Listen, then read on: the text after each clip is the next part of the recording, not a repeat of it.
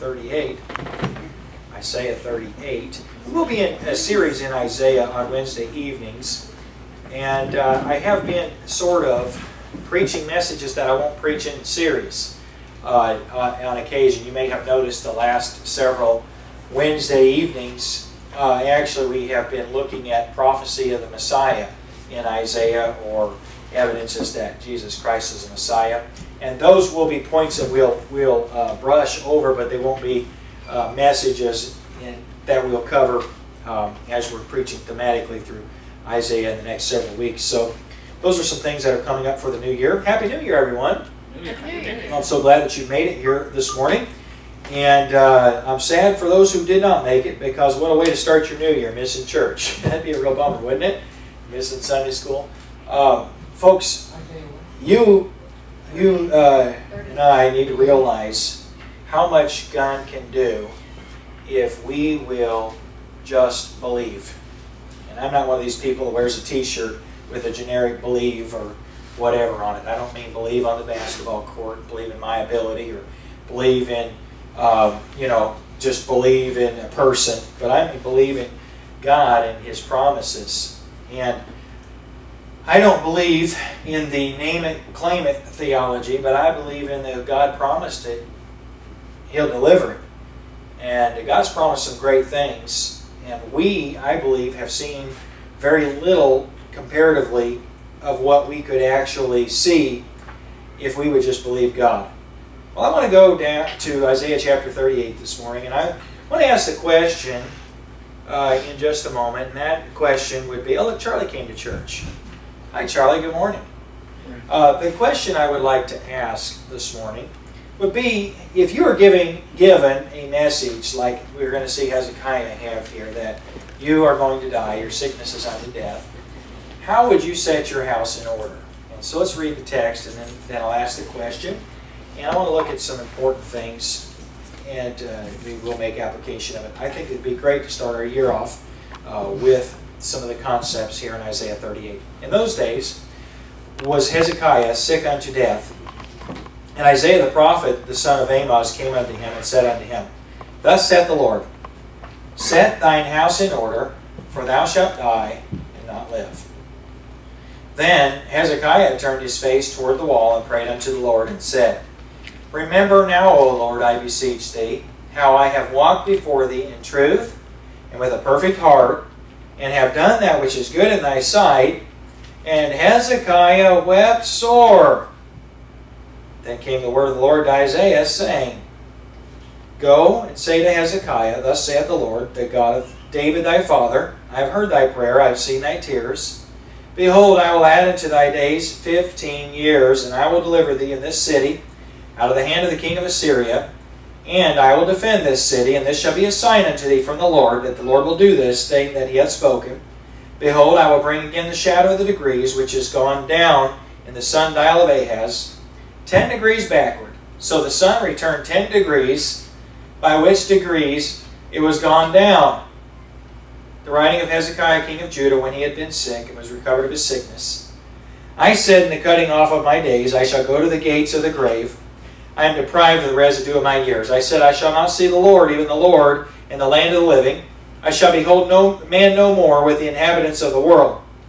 Mine age is departed, and is removed from me as a shepherd's tent. I have cut off like a weaver my life.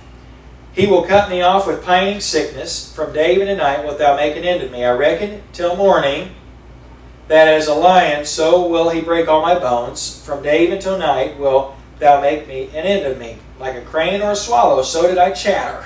I did mourn as a dove, mine eyes would fail, looking upward. O Lord, I am oppressed, undertake for me. What shall I say? He hath both spoken unto me, and Himself hath done it. I shall go softly all my years in the bitterness of my soul. O Lord, by these things men live, and in all these things in the life of my spirit. So wilt thou recover me, and make me to live. Behold, for peace I had great bitterness.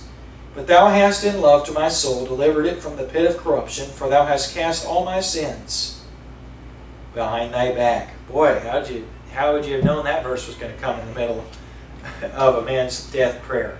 I want to read that again. Behold, for peace I had great bitterness, but thou hast love to my soul, hast in love to my soul delivered it from the pit of corruption, for thou hast cast all my sins behind thy back. For the grave cannot praise thee, death cannot celebrate thee, they that go down into the pit cannot hope for thy truth. The living, he shall praise thee as I do this day. The father to the children shall make known thy truth.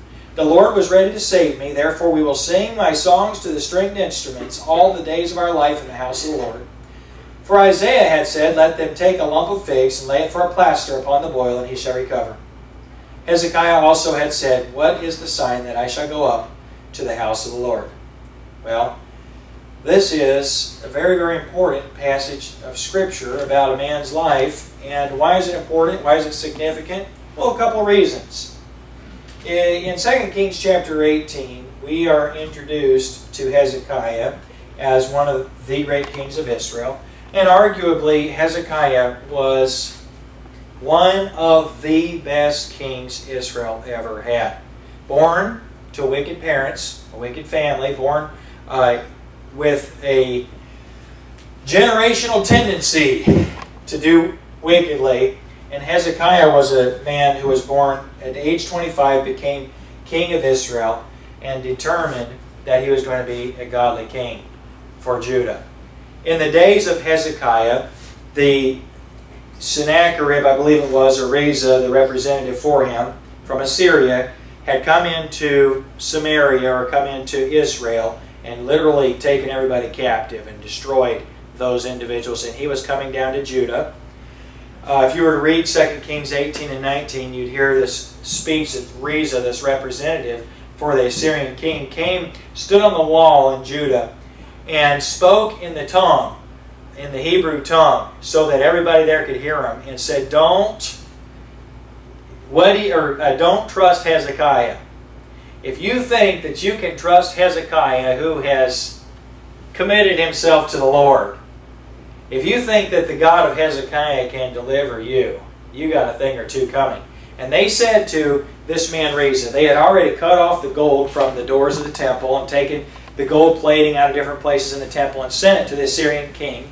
Hezekiah had written him a letter and said, listen, whatever tribute you lay on me, I'll pay it.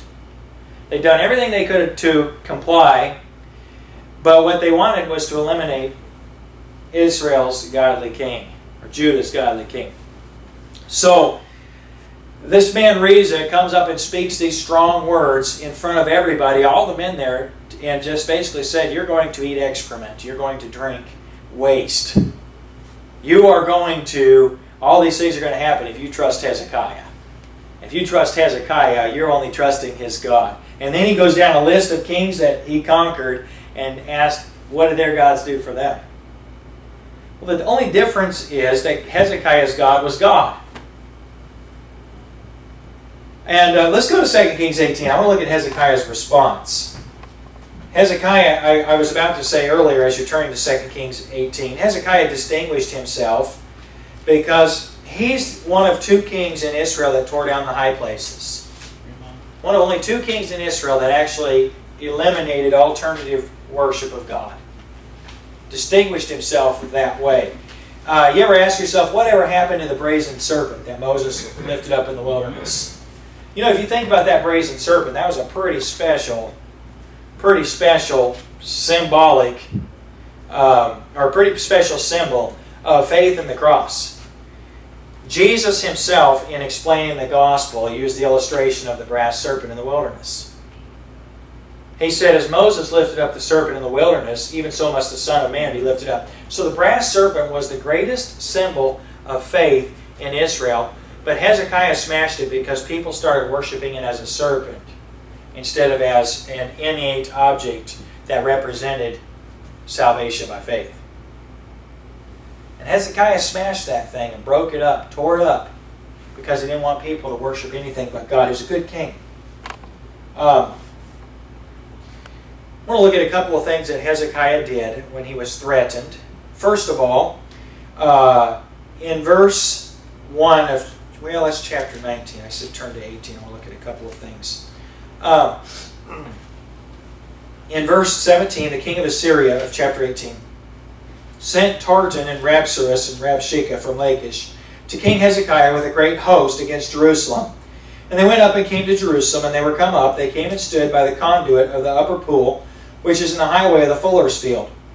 And when they had called to the king, there came out to them Eliakim, the son of Hilkiah, which was over the household, and Shebna the scribe, and Joah, the son of Asaph the recorder. And Rabshakeh said unto them, Speak ye now to Hezekiah, Thus saith the great king, the king of Assyria, What confidence is this wherein thou trustest?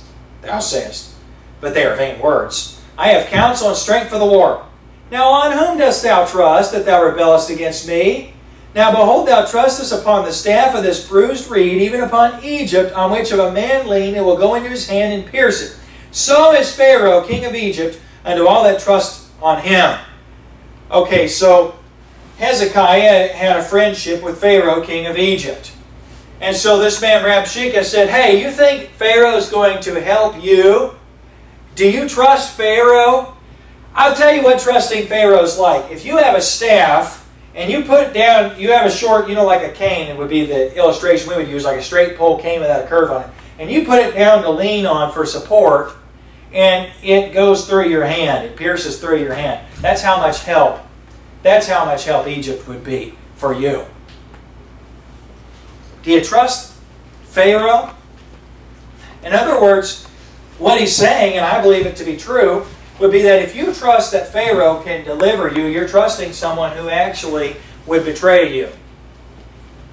Alright, so don't trust Pharaoh. Hey, is that a good point? Could be valid if you're trusting Pharaoh. Then he says, in verse 22, But if you say unto me, We trust in the Lord our God, is not that he whose high places and whose altars Hezekiah hath taken away, and hath said to Judah and Jerusalem, Ye shall worship before this altar in Jerusalem? Now therefore I pray thee, give pledges to my lord the king of Assyria, and I will deliver thee 2,000 horses, if thou be able on thy part to set riders upon them. How then wilt thou turn away the face of one captain of the least of my master's servants, and put thy trust on Egypt for chariots and for horsemen? Am I now come up without the Lord against this place to destroy it? The Lord said unto me, Go up against this land and destroy it. Then said Eliakim the son of Hilkiah and Shebna and Joah unto Rabshakeh, Speak, I pray thee, to thy servants in the Syrian language, for we understand it. And talk not with us in the Jews' language in the ears of the people that are on the wall. But Rabshakeh said unto them, Hath my master sent to thy master and thee to speak these words? Hath he not sent me to the men which sit on the wall, that they may eat their own dung and drink their own piss with you? Then Rabshakeh stood and cried with a loud voice in the Jews' language, and spake, saying, Hear the word of the great king, the king of Assyria. Thus saith the king, Let not Hezekiah deceive you, for he shall not be able to deliver you out of his hand. Neither let Hezekiah make you trust in the Lord, saying, The Lord will surely deliver us, and this city shall not be delivered into the hand of the king of Assyria. Hearken not to Hezekiah, for thus saith the king of Assyria, Make an agreement with me by a present, and come out to me, and then eat ye every man of his own vine, and every one of his fig tree, and drink ye every one of the waters of his cistern, until I come and take you away to a land like your own land, a land of corn and wine, a land of bread and vineyards, a land of oil, olive, and of honey, that ye may live and not die, and hearken not unto Hezekiah when he persuadeth you, saying, The Lord will deliver us. Hath any of the gods of the nations delivered at all his land out of the hand of the king of Assyria? And the answer to that is no. Where are the gods of Hamath and of Arpad? Where are the gods of Sepharvaim, Hena, and Iva? Have they delivered Samaria out of mine hand? Samaria would be the other 10 tribes of Israel. Who are they among all the gods of the countries that have delivered their country out of mine hand, that the Lord should deliver Jerusalem out of mine hand? The people held their peace and answered him not a word. For the king's commandment was, saying, Answer him not. Then came Eliakim the son of Hilkiah, which was over the household, and Shebna the scribe, and Joah the son of Asaph the recorder, to Hezekiah with their clothes rent, and told him the words of Rabshakeh. Okay, so you see the threat here. It's pretty demoralizing, actually. And it actually shows the wisdom of King Hezekiah to tell the people, don't answer. I have learned, and hopefully am still learning, that if you don't have an answer, the best answer is not to answer. In ministry, one of the greatest mistakes I've ever done, the greatest mistakes I've ever made have been to give an answer to people because they demand it. In other words, what are you going to do? Well, if you don't know what you're going to do, don't tell people what you're going to do. You know, a lot of times people say, well, they'll give you an ultimatum. And they'll give you a choice between two things that aren't good. And they want a choice. They want you to make a decision. As though you have to make a decision. You know, there's always a third choice. There's always a third choice. You can trust God. You can either do this or this, your two choices, or you can trust God. And the people were told, you can either trust Hezekiah and we're going to come and kill you, or you can trust the king of Assyria and just give him a big gift, and until he comes to deport you, you can live in your house and you can eat the fruit of your vine and eat the fruit of your fig tree. And we're going to come and take you to another land that's similar to where you live at. We're going to deport you. And when you live there, you will get to live in a land like this one. And, you know, and you can recognize the king of Assyria as your king. Or you could trust Hezekiah.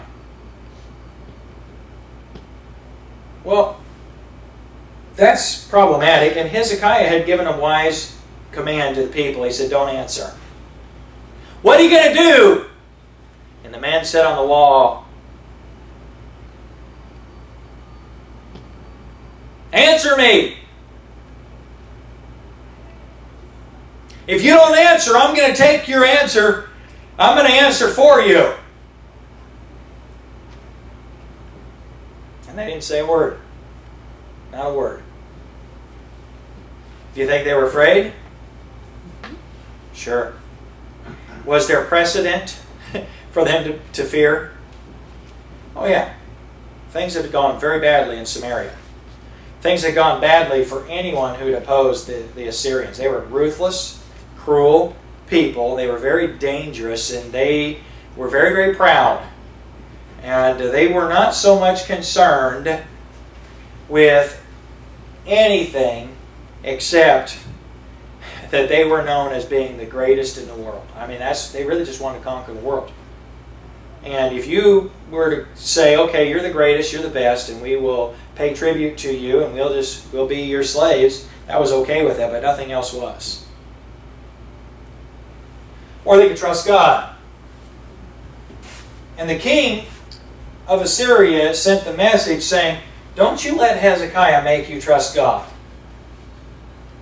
So what did Hezekiah do? Well, the Bible says in verse 1 of the next chapter, it came to pass, when King Hezekiah heard it, that he rent his clothes and covered himself with sackcloth and went into the house of the Lord.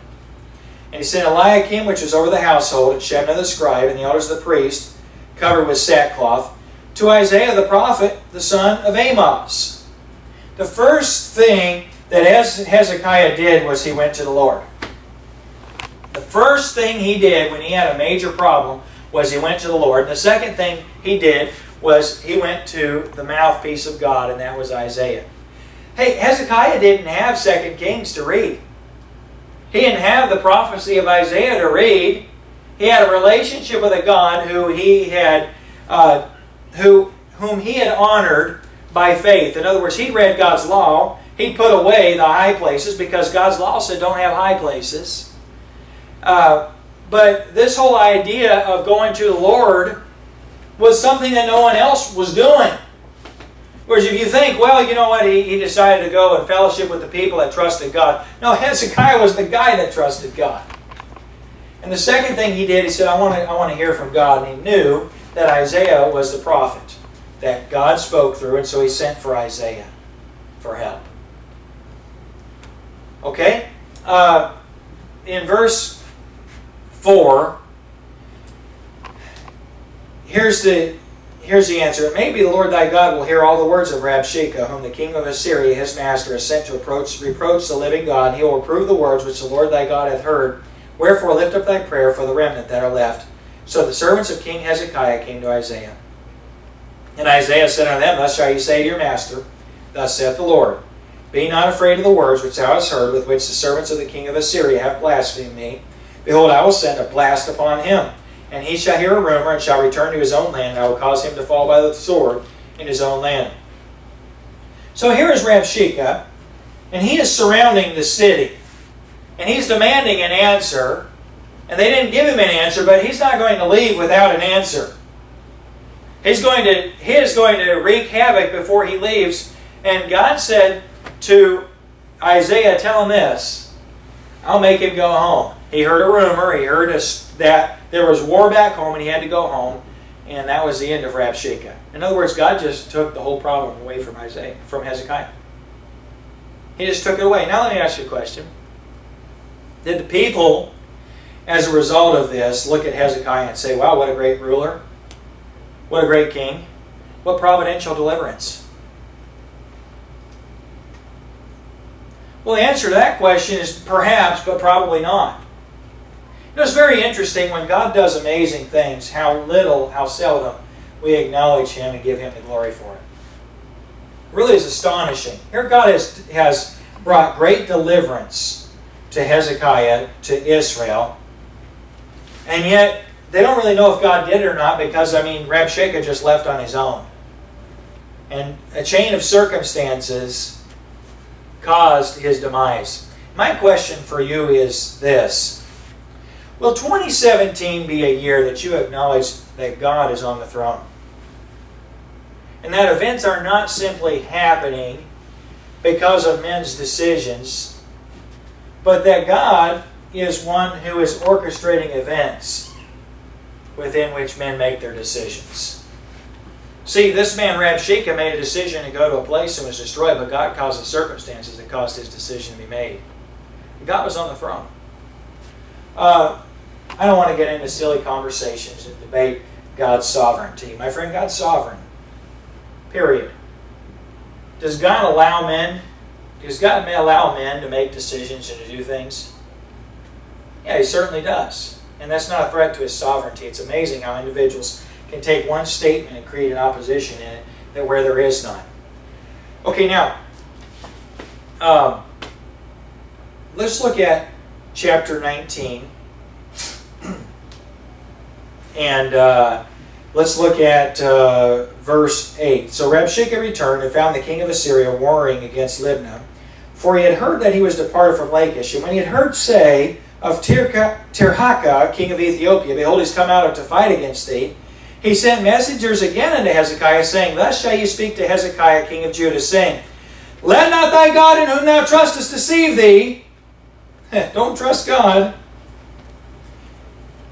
Saying, Jerusalem shall not be delivered into the hand of the king of Assyria. Behold, thou hast heard what the kings of Assyria have done to all lands by destroying them utterly, and shalt thou be delivered? Have the gods of the nations delivered them which my fathers have destroyed, as Gozan and Haran and Rezeph and the children of Eden, which were in Thalasar? Where is the king of Hamath and the king of Arpad and the king of the city of Sepharvaim of Hena and Iva? And Hezekiah received the letter of the hand of the messengers and read it. And Hezekiah went up into the house of the Lord and spread it before the Lord. Friend, Hezekiah was the great king in Israel not because he was known as David as a mighty man.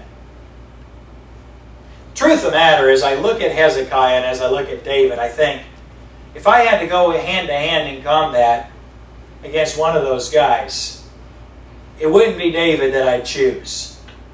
Right? And I'm not saying Hezekiah is a weakling, but you just don't see Hezekiah as being this strong military leader when he gets a threatening letter and goes into the house of the Lord and lays on his face and just says, God, help!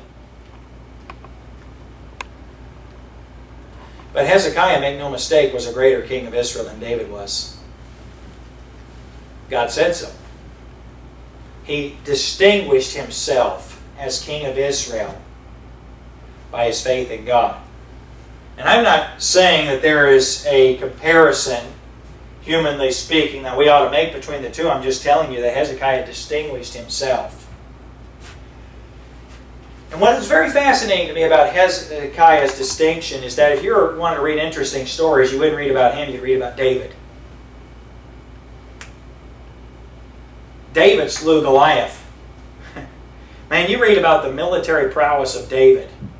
I remember being a kid and reading about David. I read a lot of books, but I'll tell you, had a Bible and want to read something interesting, I'd go read about David. I read about him being pursued by Saul, hiding in caves and cutting the back of Saul's garment off and coming outside and saying, "Look at this, Saul." Sneaking into Saul's camp and taking his pitcher, taking his, right where he's sleeping with Abner, Joab defending him. No, Abner defending him. I always mix up Joab and Abner. With Abner laying beside him and sneaking out on the hillside yelling, "Abner! Abner! Wake up, Abner! What kind of a bodyguard are you? I just sneaked into your camp and took this from Saul." I mean, David, what an exciting guy. David and his mighty men. Those guys were ninjas before there were ninjas. They were assassins. They were killers. I mean, they were some tough dudes. David was an old man when Absalom, his son, tried to overthrow him. And Absalom couldn't nearly succeed. David was a mighty leader. I mean, when David died, he told Solomon, "You got to kill Joab, because he'll be out of control." But David was able to remain king of Israel when Joab was his general. I mean, David was a strong, mighty man. And Hezekiah just doesn't compare in terms of military strength. You don't see Hezekiah stepping out and saying, "Send the champion and I'll fight him." That was Hezekiah. Or that was not Hezekiah. Hezekiah goes into the house of God and he lays out and starts bawling. And then he does the wisest thing any person could ever do. He says, "God, you've got a problem."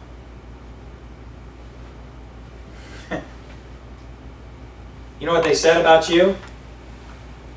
They said that you wouldn't be faithful.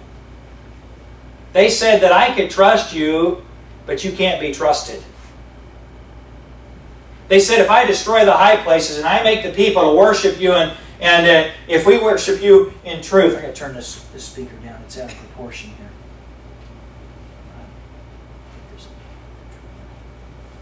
here. If I trust you, you'll betray me. God, you got a problem. You hear what they're saying about you?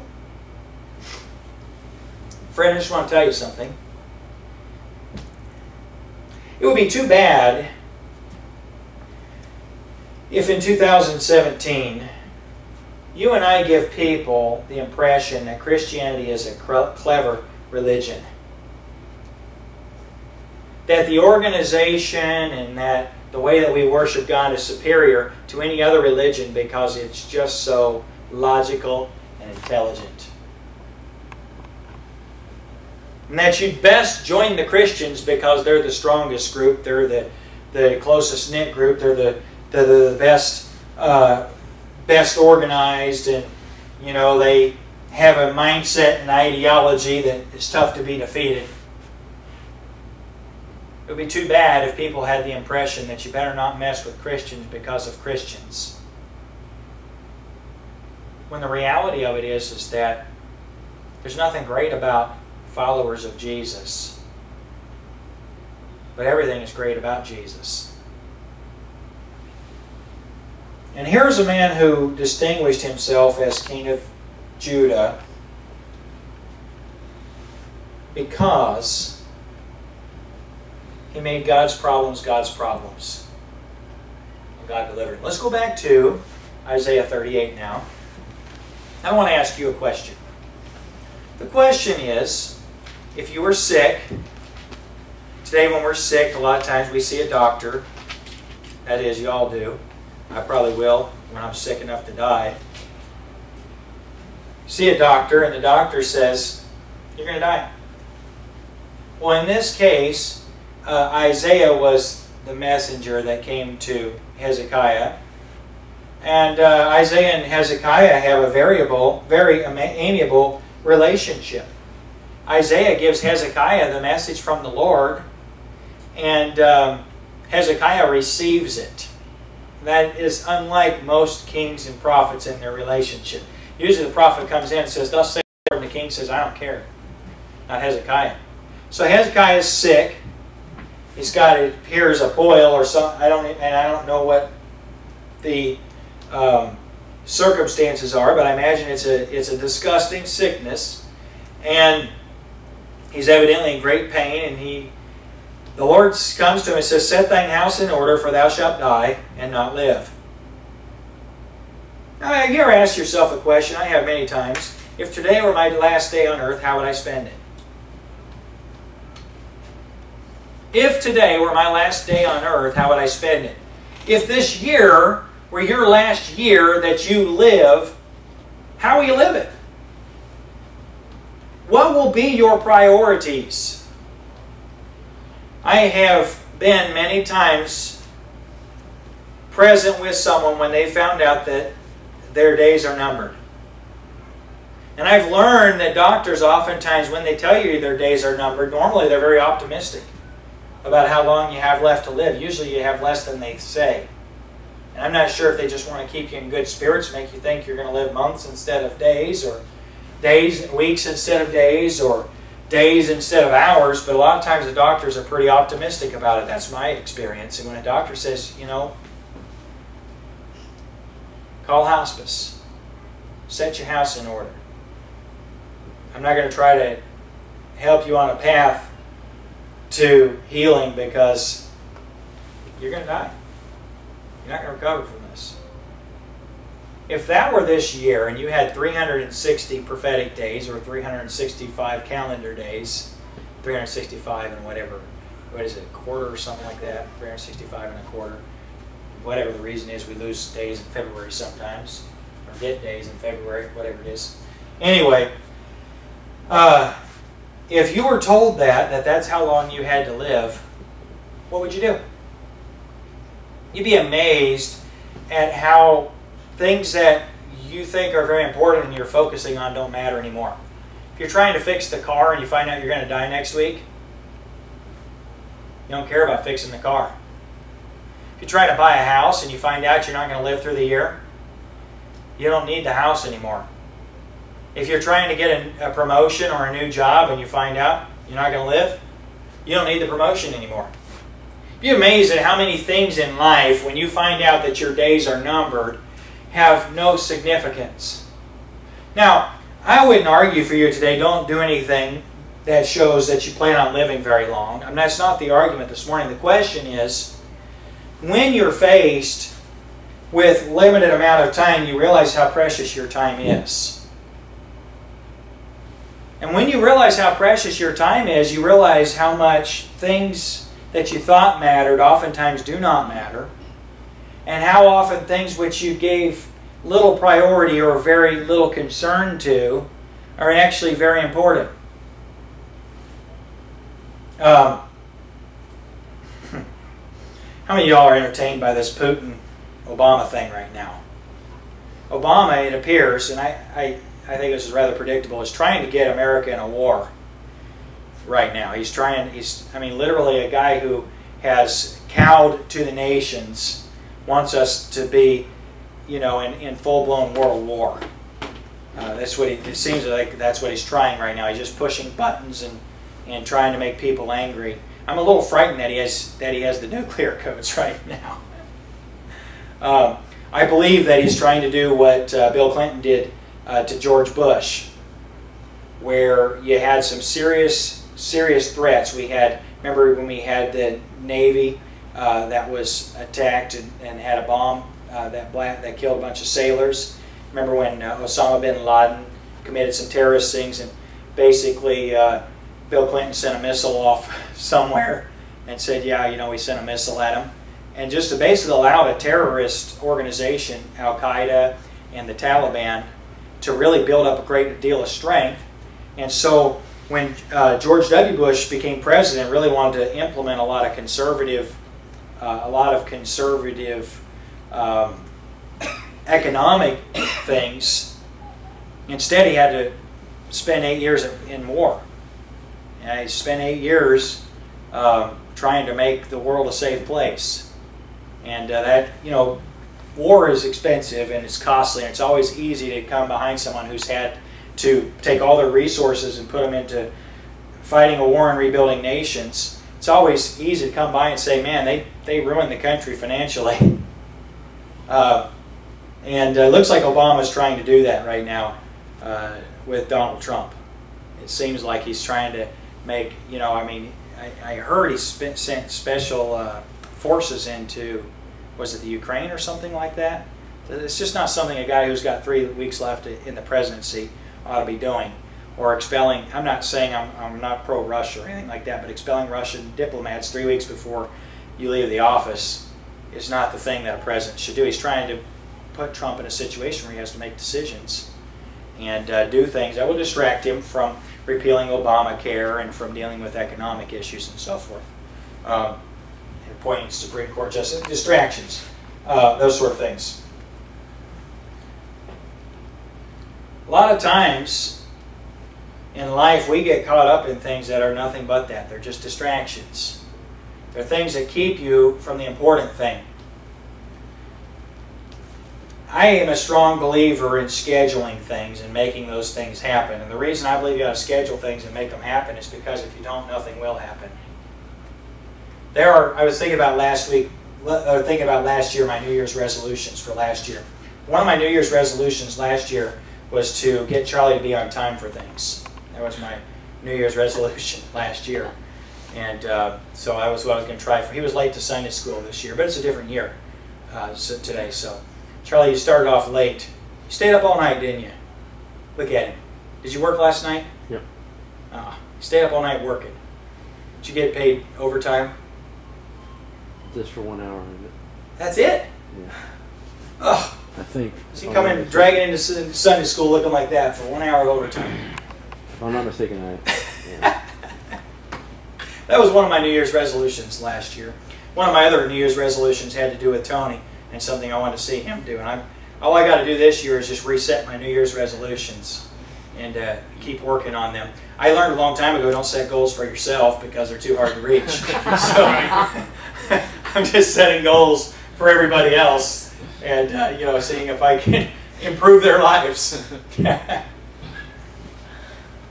If this was my last year to live, though, I'd want to have it well planned, and I would want to focus on some priorities. Every one of those priorities would have something to do with this ministry. If this were my last year living on this earth, I'd want to set some priorities, and I want to set my house in order. And every one of those priorities that I would set in order would actually have to do with this ministry. You say, Pastor, what about Melissa?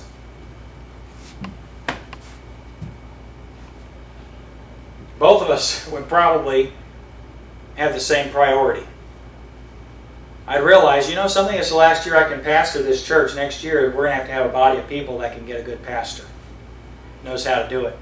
Melissa probably won't be able to go to church here anymore.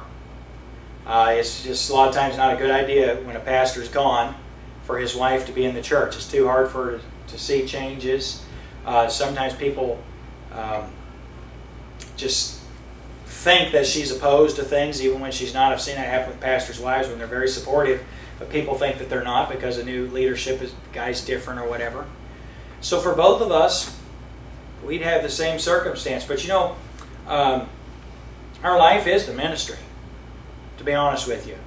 If our life was the family we were born in, we'd live in Michigan or in Kansas or Arkansas or something like that. Our life isn't the family that we were born into. Our life is the ministry. And our life became the ministry because early on we realized that we are eternal, not temporal beings. And so what matters to God is the only thing that matters in life.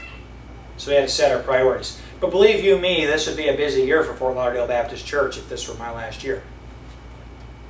I've had people say this, and I think this is a great concept. Everybody ought to have at least a year of their life that they give to the Lord.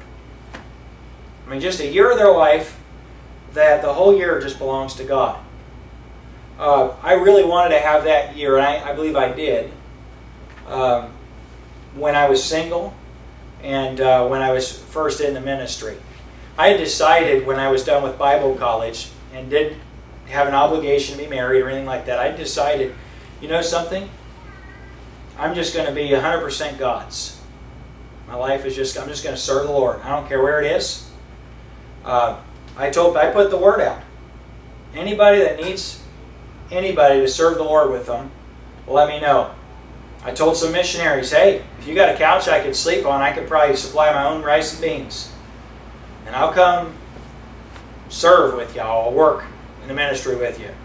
I narrowed it down when I was finishing school. I narrowed it down to two choices. There was a pastor in New Jersey that said, hey, you could come and help us. And there was a pastor in South Florida who said, hey, you could come and help us. And I ended up in Southeast Florida. I just wanted to serve the Lord with everything I had. I'm going to tell you something.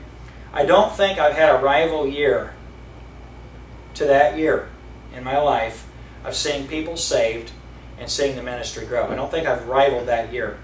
We saw our church in Delray Beach in that year's time double. We just saw the church just grow to double. We saw things happen in that year. I didn't realize it then, but things happened in that year that never happened before. And since then, things haven't been. Those were just the best years of my life. And I think every Christian ought to have a time period in their life that you look back to and say, man, God had everything. And He was the priority. And I followed Him and I believed Him by faith, and I just gave God everything I had. That can't be probably the same year for everybody. But do you have one of those years? What if this year you went to see your doctor and your doctor said, this is it. You're done. You're not going to live any longer. What if that's going to happen if the Lord tarries, you know? The day's going to come that's going to be your last year to serve the Lord. Or your last week or your last hour. It may not be a doctor that gives you the news. It may be a car accident. It may be a heart attack. It may be a stroke. It may be something, but if the Lord tarries, that year's coming in your life. And my question for you is there anything precious in your life? Is there anything that's eternal in the way that you live for the Lord Jesus Christ? I look at Hezekiah, and as Isaiah comes to give him this news, I think of a couple of perspectives. First of all, I think of Isaiah's perspective. Can you imagine getting to be a prophet to a king like Hezekiah, or beginning to be a prophet while you have a king who loves the Lord? You think Isaiah liked the message? No, he wanted Hezekiah to live. What about the people of Israel? Do you think Israel ever had a time period like they had under Hezekiah? I'm talking about Judah specifically. I think it rivaled it. It's not in terms of greatness of the kingdom, you know, that we ruled the world. We're talking about your house and having peace with the Lord. And yet Hezekiah was told he only had a year to live and to get his affairs in order. If we were to look at Hezekiah's life, we see a man who had a spotless reputation that was later blemished by something that he did in the subsequent 15 years he was given. That is that he gave a tour to the king of, or to representatives from Babylon, showed them the treasures of the house of the Lord, which were later taken out of the house of the Lord as a result of that. Isaiah confessed some things to the Lord. And here's some things that he said. In verse 17 he said, behold, for peace I had great bitterness, but thou hast in love to my soul delivered it from the pit of corruption, for thou hast cast all my sins behind thy back. For the grave cannot praise thee, death cannot celebrate thee, that they go down into the pit cannot hope for thy truth. And look at verse 19. The living, he shall praise thee as I do this day. The father to thy children shall make known thy truth. Hezekiah said, Lord, dead people can't bring you glory. But live people can. And so I'm going to give you the glory. And that's what he lived his life for. You know, I don't know what your New Year's resolution would be for 2017, but if it had to be known by something, is there anything that might be a good reason to remember? You have years in your life that just kind of disappeared, and it takes a while to recall what happened in that year. Do you have years in your life that when somebody mentioned the year, you remember it? Remember what happened? There are years in my life, 2000, 2001. 2002. Those are some years in my life. I can tell you the events that happened. I mean, just for the whole year. Just tell you everything that happened. There are other years in my life, to be honest with you, that I look back to, and they've morphed into a blur. A succession of days and weeks and months that are indistinguishable by anything that God has, anything amazing that God has done. That's true of all of us. It'd be nice if 2017 wasn't one of those years. Pastor, how could we see 2017 be a great year? Well, I think two simple things, two words. Priority. Priority. Live like it's our last. Live like Jesus is coming and you don't know when He's coming. That's how we're supposed to live as believers. What I say unto you, I say unto you all, watch. That's Mark 13. We're supposed to be watching for Jesus. So priority. And number two, faith. Faith. Find in the Scripture the promises of what God wants to do, and it says He will do, and believe Him by faith. And you'll see God do great things this year. Hey, Bob, let's see. Let's dismiss with prayer. Father, thank you for the day, for the truth that we've seen in the Scripture, and I just ask your blessing on our church service to follow. We pray in Jesus' name. Amen. You're dismissed.